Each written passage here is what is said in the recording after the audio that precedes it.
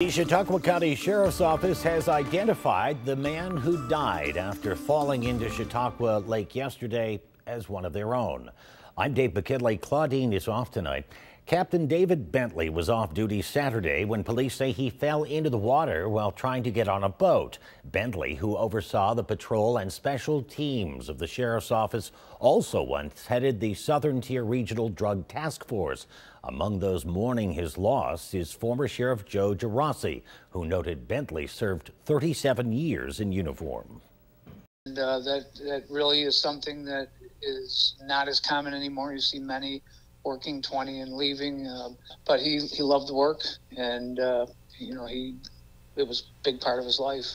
So this is a real stunner and a great loss to Chautauqua County. Bentley was part of a family of law enforcers, which included his two brothers and their father, who once served as the sheriff of Chautauqua County.